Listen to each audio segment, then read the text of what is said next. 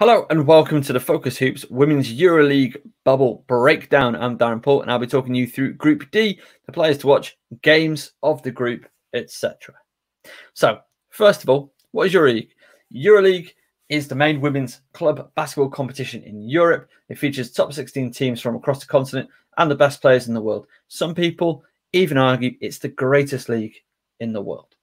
Now, this year, teams are split into 4 groups of 4, and each group is playing its games in a one-hub, single location. There is no home and away, no travel, but limited home advantage. Limited being the operative word. We'll talk about that in a moment.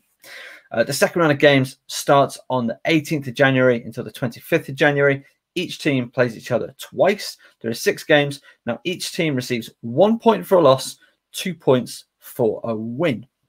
The top 2 teams of each group qualify and go into the quarterfinals. They'll be held on the 17th to the 19th of March, with the semi-finals and finals in April. The final 4, 16th to the 18th of April. All the games are streamed live on the FIBA YouTube channel. So why don't you, after you've given our channel a subscribe and maybe even a like and a comment on this video, you head over to their YouTube channel and hit the subscribe button too. They've got an amazing catalogue of men's and women's basketball and all of that for free. All this action that we're about to tell you about. So, Group D. It's been held in Bourges, France, but we're going to tip off looking at Sopron Basket. They are top of the group. They have a 4-0 record. They've beaten Bourges 60-70. They beat Landes 59-70. They beat Galatasaray 69-66, and then Galatasaray again 2 days later, 58-70. So they, well, their ticket has been punched to the next round. Where they finished is yet to remain to be seen. Last season, they didn't make it out the groups with a 6-8 record. This season, though, in their native Hungary, 17-0 in the league. They are doing big business. Why are they doing big business, you ask me? Well, let's look at a couple of their key players. Firstly, Gabby Williams of the Chicago Sky. She is such a consistent performer. 16.5 points per game, 4.5 rebounds, 3.5 assists. She had a 19-5-3 against Bourges. She's been doing everything. Huge point scorer and general engine to this team. She's fantastic. The next player, Tina Krajinik, 10.58 and basically no assists a game. She had 18-9 against Galatasaray. She's a Serbian international. She's got plenty of experience. And again, another huge part of why this team is doing well. Another Serbian international, Jelena Brooks, 13, 5.3 and 1. But against Landes, she came in with a huge 18-8 and 1. Now, I've just spoken about 3 players. They've all had big games, but they've had big games against different sides. So every night we're seeing a different player stepping up and making the impact where it counts. That's why Sopron are 4-0, and that's why they're unbeaten in domestic competition in Hungary as well. Fun thing about Brooks, was drafted to WNBA to Washington 2004. Fortunately, never played a game. She has made a fantastic career in Europe, however. So that's Sopron. Now, Basket Landes. They have a 1-1 record. Last season, they played Euro Cup, not EuroLeague, and they made the semi-finals. In France, they have an 8-1 record. They are trailing in the French league. Who are they trailing? Well, we'll talk about them in just a moment. Their key players are Miranda Ayim, 12.5 points, 9.5, 1.5 rebound per game. Canadian international. So she won the 2017 AmeriCup in Buenos Aires, which I think for me is my favorite basketball competition I've ever watched. Against Bourges, she had 14, 9 and 3. That is a huge, huge performance. She also had double-double against Sopron. Next player to talk about, Valerian Vukasajevic, 12.5 points, 10.5 rebounds, and 1.5 assists. Again, another French international, Double-double in both games played so far. Fun fact about her, played for Gonzaga. So obviously great pedigree in college, great pedigree playing professionally in Europe. Again, coming up big for her side. Will she come big in the final 4 games and do enough to get her side into the quarterfinals? We will see. Finally, Abby Guy, 9 points, 6.5 rebounds, no assists. Again, French. She had 12-6-0 against Sopron. So again, against the tough teams, she's bringing points, good number of rebounds. But for this side, for Basket Landaise to really excel in this competition and beyond the group stage, if they make it, they're going to need a little bit more from her and quite a lot more from another of their teammates. Now, Bourges, the hosts of the competition. Now, they're 0-2, which is a tricky situation to be in, but all is not lost. There are 4 games yet to play, and that loss that they suffered at the hand of Basket Landaise, 69-66, that went to overtime. Now, the 10-point loss to Sopron, that's not ideal, and they've got to play Sopron again, of course. But if they do the business in the rest of the games, who knows how they will fare. They're currently top of the French league, 10-0 record, and they made the quarterfinals of this competition last season. Who are a couple of their key players that you need to get informed about? Well, a couple of French players here. First off, we've got Alexis Chateauroux, 18-10-2. She's young, 22 years old. She had a monster performance against Landaise, 21 points, 14 rebounds, 1 assist. And her pedigree is pretty high. 2 Eurobasket silver medals so far in her young career. Really excited to see where she goes. Wonder if we're ever going to see her playing in the WNBA.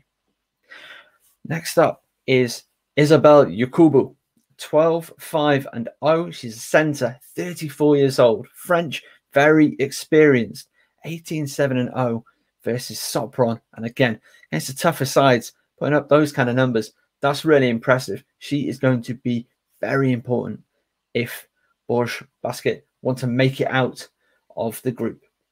And finally, the last player, again, another young French player, 23 years old, Alex Duchette, 7.5 points, 3 rebounds, 3.5 assists. So not enormous numbers, but making contributions, finding ways to contribute. Even if the scoring's not there, his shooting percentage is down on a few players that you expect to see in this key players bracket, but she contributes in other ways, and her long-term career trajectory is really exciting. She had 8-1-6 against Landaise. So again, 6 assists. That's a really healthy number in FIBA competition. Struggling with the scoring, like I said, but finding ways to contribute.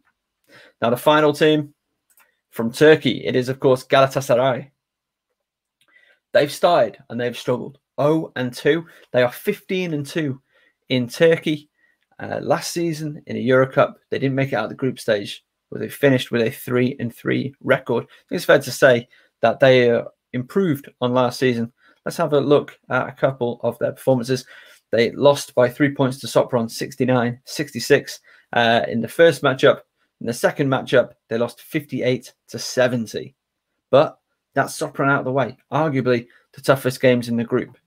They've got 4 games against the remaining 2 French sides. So who's to say that if they win all 4 games, they're certainly through. The difficulty will be is if they lose and it comes down to a 3-3 record. Maybe they've got another 3-3 record in the group.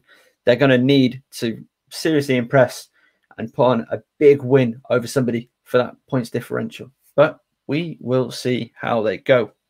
Now, they've had a bit of a difficult one with the key players. You'll see Angel McCoughtry on there. And Angel McCoughtry is a great signing, great player. Just made it all the way to the WNBA playoff final. But unfortunately, she's had to come in to replace Courtney Williams. That is right, Hollywood C. Will, who was averaging 11.5 points, 5 rebounds, 4.5 assists, and just one of the most electrifying players in women's basketball. She's had to leave the team. She's had a family bereavement, has had to head home, which is really unfortunate. She had 15-7-1 in one of those games against Sopron, so a big performer. But Angel McCoughtry, like I said, just joined the team. Here's a fun little fact. She played 4 seasons for Fenerbahce Who's Fenerbahce, if you're not aware? The biggest rival of Galatasaray. So this is a little bit fun. Like I said, just made the playoff finals. This season, she had 14-5-2 as her regular season performance in Vegas, averaging 20 minutes a game. So Bill Lambert lent on her quite heavily. In her debut against Birivem Elazig, she came up with a 14-4-1. So roughly in line with her WNBA average. And that's without playing basketball for a good few months. So really excited to see what Angel McCoughtry can bring. Mercedes Russell, more WNBA. A WNBA champion with Seattle, averaging 13-5-0 so far. Now, her best performance against Sopros was a 17-5. High scoring percentage. Again, as you'd expect from a player of her caliber. It's going to have to perform really big in these last 4 games if Galatasaray want to make it out of the group stages. But she's capable and they're capable. Final one, Annette Steinberger, Latvian international, 13-7 and 2.5 assists. She had a huge first game against Sopros, 19 points, 5 rebounds, 2 assists. If she can keep contributing on the glass and in the scoring, then again, Galatasaray are going to have a really good shot of making out of this group. This is such a tight group. Anyone can beat anyone. Now, what's my game to watch? Well, to be honest, pick any. Pick any of these games.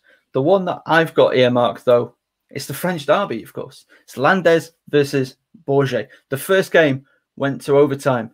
This game could determine who makes it out the group stages. It's going to be really exciting.